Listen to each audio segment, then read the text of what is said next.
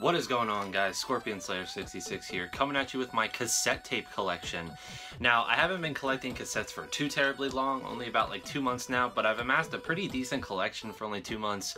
All of my local record stores and thrift stores sell them for like 25 cents to $2 a piece, so they're really cheap, and if it's an album I don't have, I can get it on cassette, and that'll hold me over until I have the vinyl. So yeah, it is kind of an alphabetical order, but I separate my favorite tapes into 2 racks, which I'll save for the end, save the best for last. So yeah, let's get right into my collection. The first one I have is Bruce Springsteen, Born in the USA. I picked this up and I didn't have the vinyl at the time, but I eventually picked it up. I was supposed to show it in my last video, but I never did. But yeah, classic 80s album. I mean, Dancing in the Dark is still probably my favorite Springsteen song, so yeah, classic 80s album. Next is Bruce Springsteen, Darkness on the Edge of Town. Probably in my top 3 favorite Springsteen releases, just really raw in terms of Bruce Springsteen, very emotional, and yeah, again, couldn't really pass it up for $2. This was actually pretty exciting because this is Bruce Springsteen, The Ghost of Tom Joad. This is actually a pretty rare vinyl album, and it's not the easiest cassette to find, so I actually only picked this up for $1, and yeah, I mean, it's okay. It was worth the $1. The next is Bruce Springsteen, Greetings from Asbury Park, New Jersey. Again, I mean, $2. I'm not the biggest Bruce Springsteen fan, but when you see albums that people consider classics, you tend to pick them up and try and listen to them, and yeah, definitely worth a few bucks.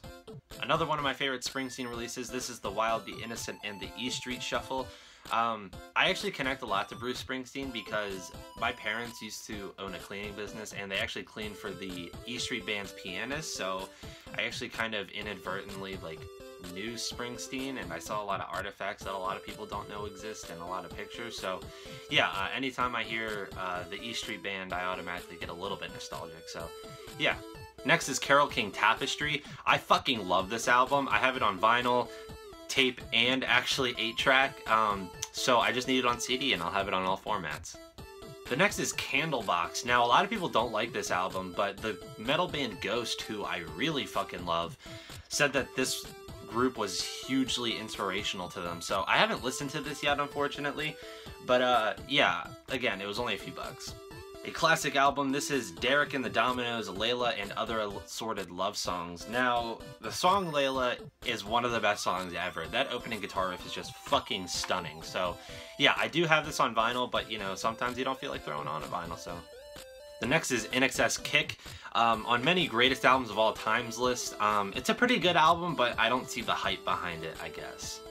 The next is Michael Jackson, Dangerous. This actually isn't even mine. I promised to give this to my good friend Yese, but yeah, I mean, I'm not the biggest MJ fan. I think he's kind of overrated in my personal opinion, but yeah, for you, buddy.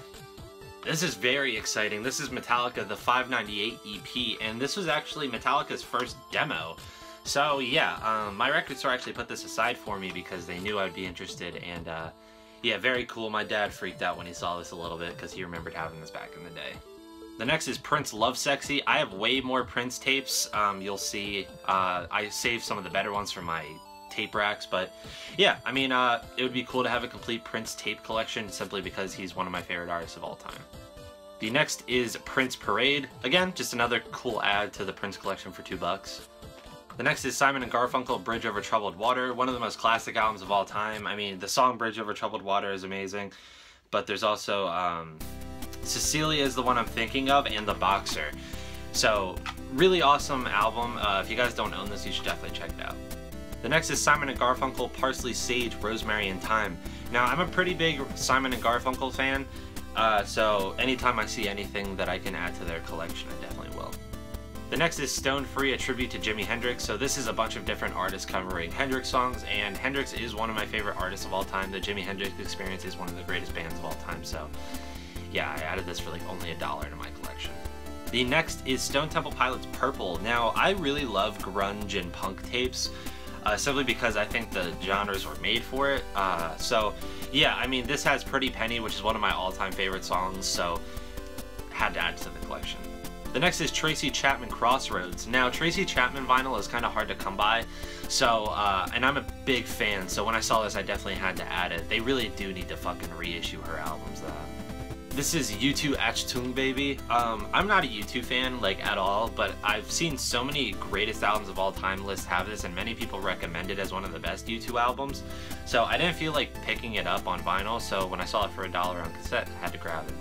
The next is the Ghostbusters soundtrack. What do I say?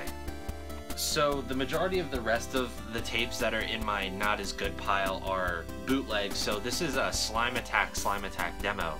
This is literally one of the most worthless pieces of music I've ever listened to in my life, but it's on a green cassette, so that's pretty fucking cool.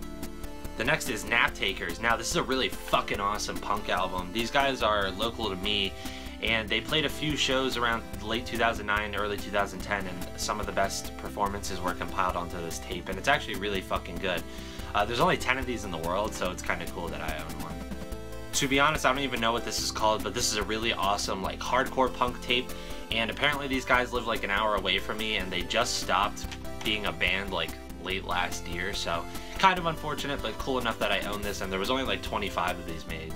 So this is called White Guilt, and again, this is another punk tape. Really awesome. I don't like the vocalist that much, but the music behind it is actually very good, so yeah, again, really limited release.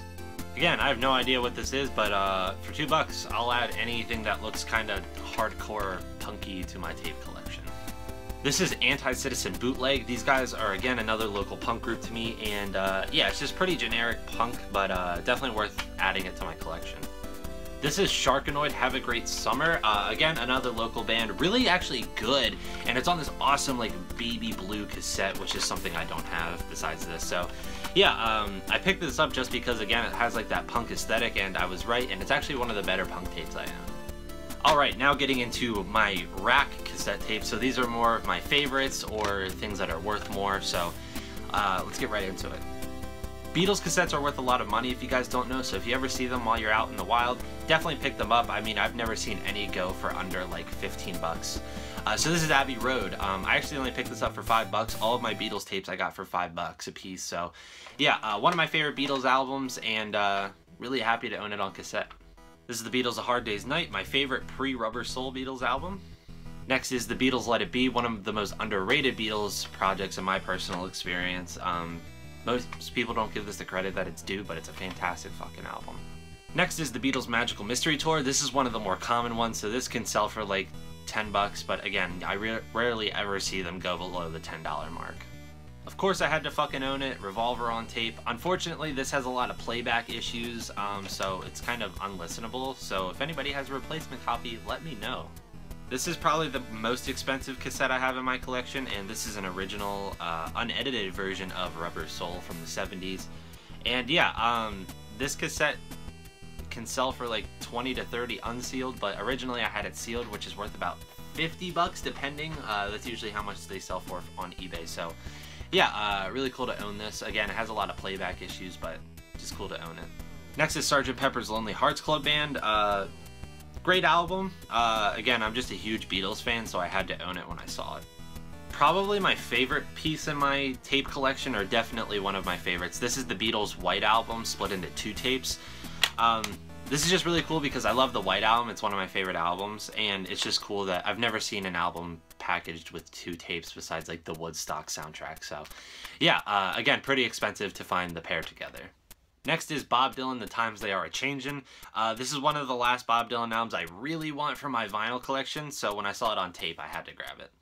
Another one of my favorite pieces of my tape collection, this is Hole Live Through This. Like I said earlier, I really love grunge and punk tapes. They just seem to be made for like tapes as a whole, and this is one of my favorite albums of all time. So yeah, this was an original, and I got it sealed for only a few bucks, so really excited to own this one. This is Jimi Hendrix Experience, Are You Experienced? One of my favorite albums of all time, so again, picked it up for only a few bucks. So this is my favorite piece of my tape collection, and this is Nirvana in Utero. This is an original, and again, I got it sealed for only a few bucks, so yeah, was super excited to add this. If you guys don't know, this is like one of my favorite albums. This is easily my favorite Nirvana album, and yeah, it sounds really awesome on tape. probably the rarest cassette I own. This is Phil Spector, A Christmas Gift for You. Now, if you guys don't know, this is touted as probably the best Christmas album ever because it was done by Phil Spector, who did a lot of the Beatles, like, producing. And yeah, this is not easy to come by. I mean, it's not the most expensive, but it's definitely not easy to come by at all. So yeah, I only picked this up for $2, so really excited to have this one. So this is the Sex Pistols, Never Mind the Bollocks. Here's the Sex Pistols, another one of my all-time favorite albums. And again, like I said, I love punk tapes, and this sounds fucking ferocious on tape. So yeah, really awesome piece of my collection. So moving on to my second and final tape rack, this is the Dazed and Confused soundtrack. Now, I've said a lot of things before about my favorite movies, but recently I've been thinking that this is my favorite movie, and it's definitely my most rewatched movie, and it's just a kick-ass fucking soundtrack. If you guys like 70s music, definitely try and hunt this one down. The next one is Depeche Mode Violator. I do not have this on vinyl yet, and it's actually kind of hard to come by unless you're buying a reissue, so had to get this to hold me over until I get a vinyl copy. The next is The Doors' LA Woman. I used to really not be into The Doors all that much, but recently I've been listening to them a ton, so it was kind of just fate that I ran into this at my record store and had to add it to my collection. The next is Fleetwood Mac Rumors. I own multiple copies of this on vinyl, and so I had to pick it up on tape when I saw it.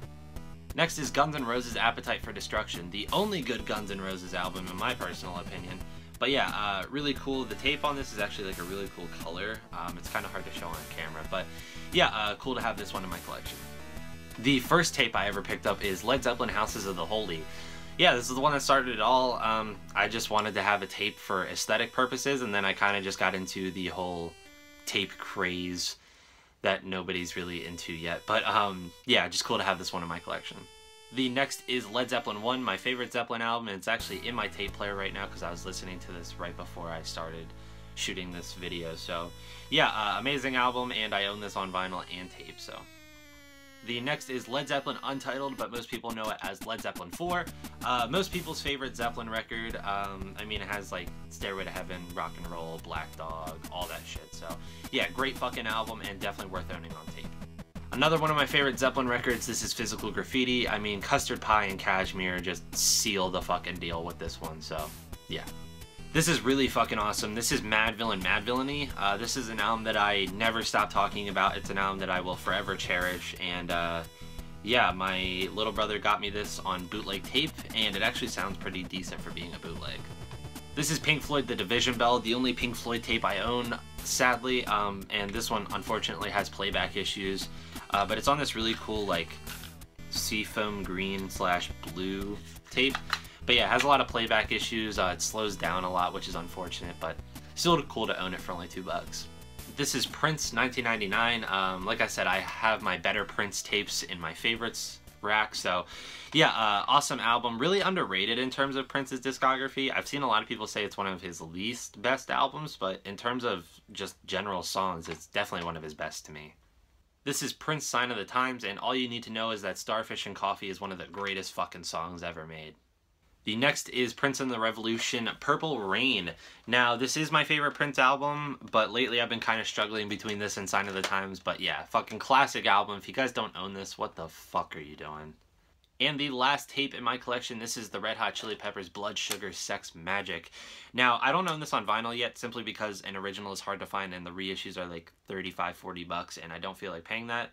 So yeah, this is the only Chili Peppers album I really enjoy front to back. I mean, there's songs, obviously, but yeah, really cool to own this one on tape. So yeah, guys, that is my entire cassette tape collection. Let me know what your favorite one was down below. Tell me some albums that are fucking essential on tape. And yeah, guys, please like, comment, subscribe down below. Until next time, take care.